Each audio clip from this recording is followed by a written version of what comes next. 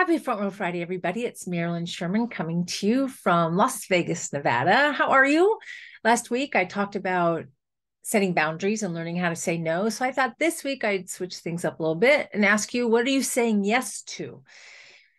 Because sometimes, especially this time of year, we're pulled in so many different directions and we're constantly saying no to those things that are causing stress and anxiety in our life. So now let's focus on, what are you going to say yes to?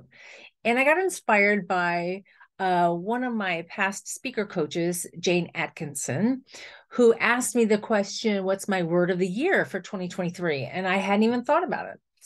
And after a moment of reflection, I thought, you know what? I got it. My word of the year is live, as in live large, live for the moment, live to support and give to other people, live to be present, live to connect. Did I say live large? So, and I got inspired by that word because, as you know, my friend, she is going through some radiation and chemotherapy treatment. And lately he's been so grateful.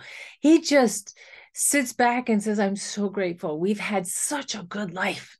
And I don't know, maybe it's the French translation, but I say, it's not over. We have a lot of life to live. So then I started to think about, well, what does that look like? So I want to say yes to doing those things that scare me. Say yes to taking better care of myself so I can be there for other people. Say yes to joy. Say yes to hope. Say yes to optimism. Say yes to doing those courageous things that are hard to do, but once you've done them, you feel so much better on the other side. So on this Front Row Friday, if you are celebrating Christmas this weekend, Merry Christmas. If you're not celebrating Christmas, then Happy Hanukkah or Happy Kwanzaa or Happy Sunday, whatever it is for you. I just pray that you have hope and joy and that you live your life by learning how to say yes to those things that bring you joy. So I'd love to hear from you. What do you think your word of the year is going to be? And also, you don't have to wait for the new year to start living your focus. What is the one thing you want to focus on for the year? You don't have to wait till January 1st.